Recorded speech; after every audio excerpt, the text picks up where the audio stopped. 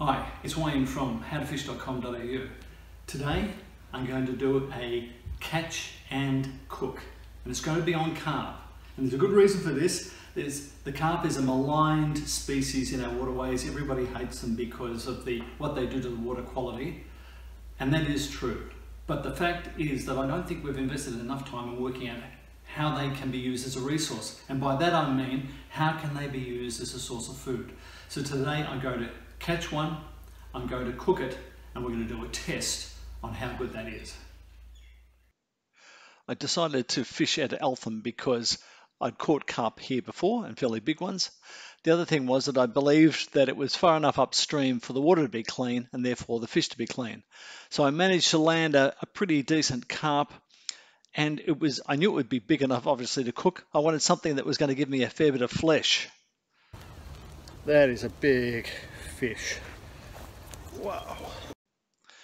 So I had my fish, plenty of size to it, and I knew that I'd get the fillets I needed out of it. And that's the great thing about the waterways. Have a look at the size of the carp you can catch in there. So that's a feast for a whole family.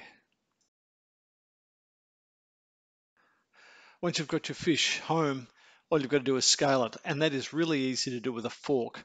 I don't have a dedicated scaling tool, but a fork will do just as well. And the good thing about the carp is it's got very large scales. So you just basically go over the fish, both sides, get rid of all of the scales on both sides of the body, and then you get ready to fillet it. Filleting is pretty easy.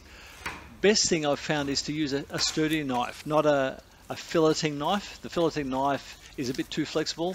Sturdy knife there allows you to cut through the fish because it's going to have some bones. Then cut from the base up towards the tail, standard approach. And you can see from this, I'm no expert at this stuff, but all I did is cut towards the tail as far as I wanted to go, then cut in size between the base and the dorsal fin, went back to the head, did the same thing, and that allowed me to get in from the top of the fish near the dorsal fin. Once I started at the top of the fish, all I did is ran the knife over the rib bones. So I wasn't cutting into them, I was feeling them and cutting the flesh away from them. You just keep doing this until you've got the fillet completely free of all bones and it comes off the body. And it doesn't take long to get the fillet off. If you've filleted fish before, you'll be pretty good at this. And if you caught a big carp, then you're going to get plenty of fillet off it. This next stage is really important. Putting milk, now it doesn't have to be lactose free, any standard milk is fine. Pouring that over the top of those fillets and letting it stand in the fridge overnight will get rid of all of the muddy flavour. This is what we all complain about, that muddy flavour. Well, this is the way to get rid of that. After leaving it in the fridge overnight with cling wrap on it, all you do is tip out the milk, wash the fillets thoroughly in clean water, and you're ready to go. Okay, this has got both a thick piece and a thin piece here. That thin piece is the belly flap, and that really doesn't have bones in it, but certainly this thick piece here does.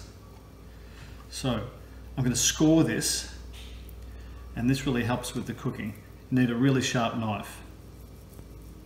You want to cut through, and you hear the bones crackle as you cut them.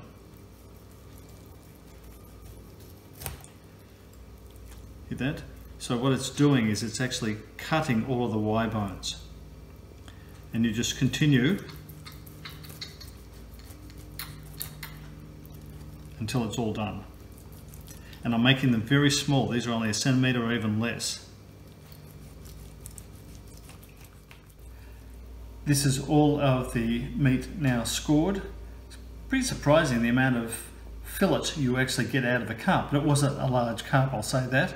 But I've scored those, each one of those, the idea being that when I cook it now, this opens the fish up, allows the oil in, and what that does is softens the bones or make them quite chalky so that you can just eat them like you would any other piece of flesh.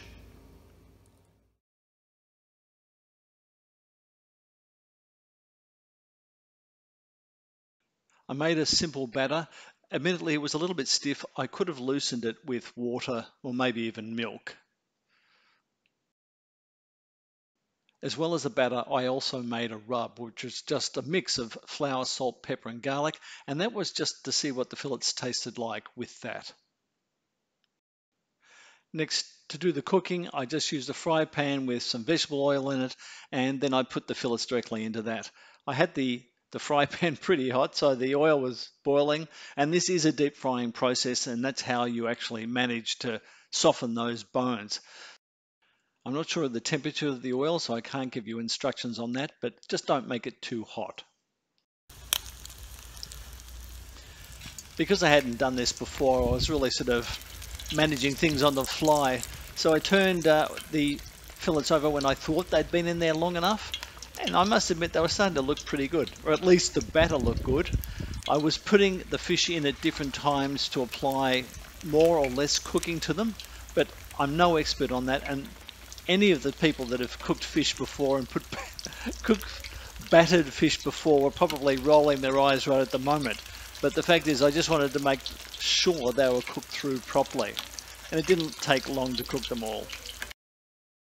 What we've done now is I've got 3 pieces of fish here. I cooked quite a bit to get this right. The one on the far left, on my left, has got just simply the dry additives on it. The next one has got the batter, has got a lightly textured batter on it, and then this one on the far right has got a heavy batter. I went a little bit too hard with this when I started, so now it's time for the taste test. Right, so the first one.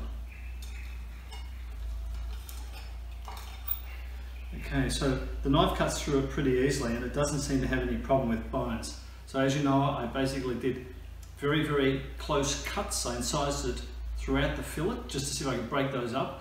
And from what I understand is that deep frying process will turn those bones into chalk. Well, we're going to find out, because this is quite a thick piece.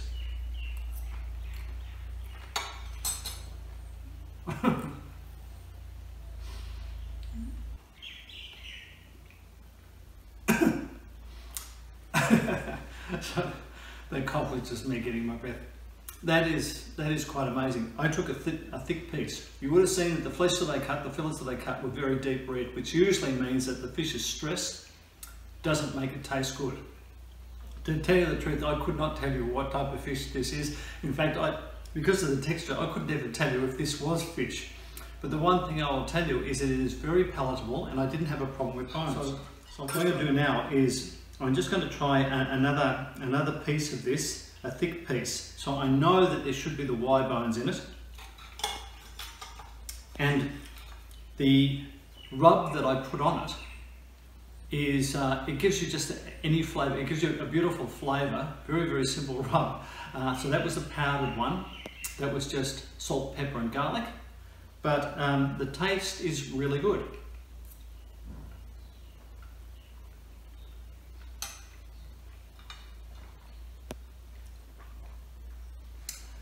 That is amazing. No bone, so I couldn't detect the bone in that. It's the texture is pretty good actually, but I'd have to say that I didn't get much fishy flavour out of that. So you could have convinced me that was a little piece of chicken. So the taste is good. I am very, very surprised at that. The only thing I'm finding with this, and a couple of tests I did before, was that the skin itself, if you don't get, I've left the skin on, I got rid of the scales, left the skin on, that can be a little bit rubbery. And I think it's just simply because of the way that I cooked. I didn't quite cook it through enough. But I must say that is quite amazing. So as far as the test goes with the rub, this piece with the rub tasted pretty good.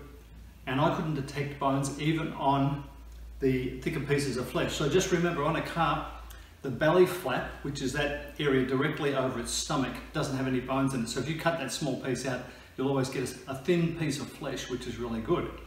The rest of the body has bones galore, and even if you fillet them like you would a normal fish, you will get those Y bones. And the Y bones are the things that everybody complains about.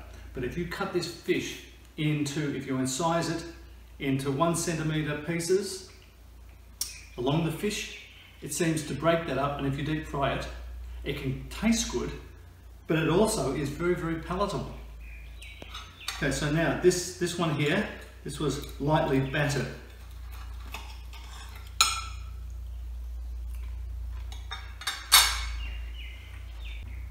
Once again, amazing. I can't get over the fact that there's no muddy flavour whatsoever, a nice taste to it, and because it's just lightly battered, it's not too strong, which is good, because I know I've tasted a little bit of this last one. The last one we heavily battered, and all you can really taste is the batter. So I will just try this last battered one again. Very thick, as you can see, the batter breaks off, it's just far too thick. So the hint there is you don't have to overdo the batter. And with this,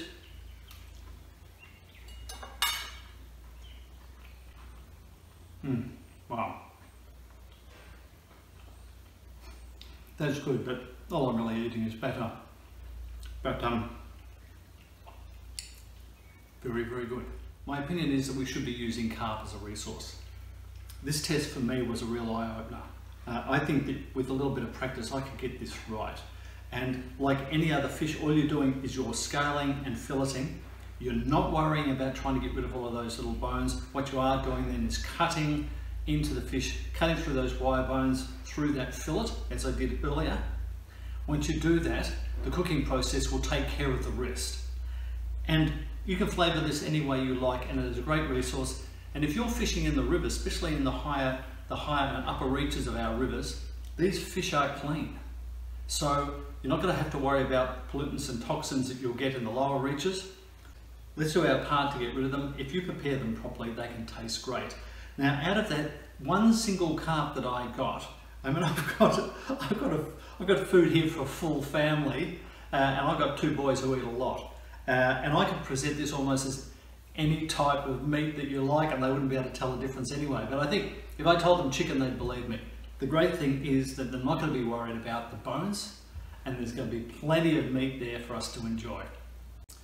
Well, I've had a great time putting this video together. I'm a little bit full too, to tell you the truth. If you've enjoyed the video, please give us a thumbs up and subscribe. And to get all of my videos that are coming out, please make sure that you push that subscribe button and look at my website, howtofish.com.au. You'll see all the products I have and other techniques on catching fish. See you next time.